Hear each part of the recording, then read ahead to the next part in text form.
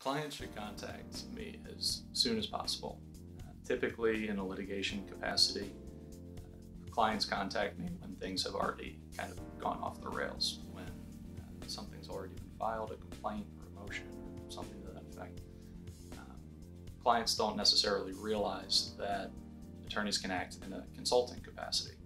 And so when a client has something that's kind of keeping them up at night and they feel like there's a dispute that's just starting, or they feel like they need to talk to someone about it, bounce an idea off a professional, that's usually the time to reach out. Oftentimes we can be that consultant that they bounce that idea off of, and perhaps maybe we could avoid litigation on the front end if the client comes to us early enough. And in the long run, that could save the client a lot of money.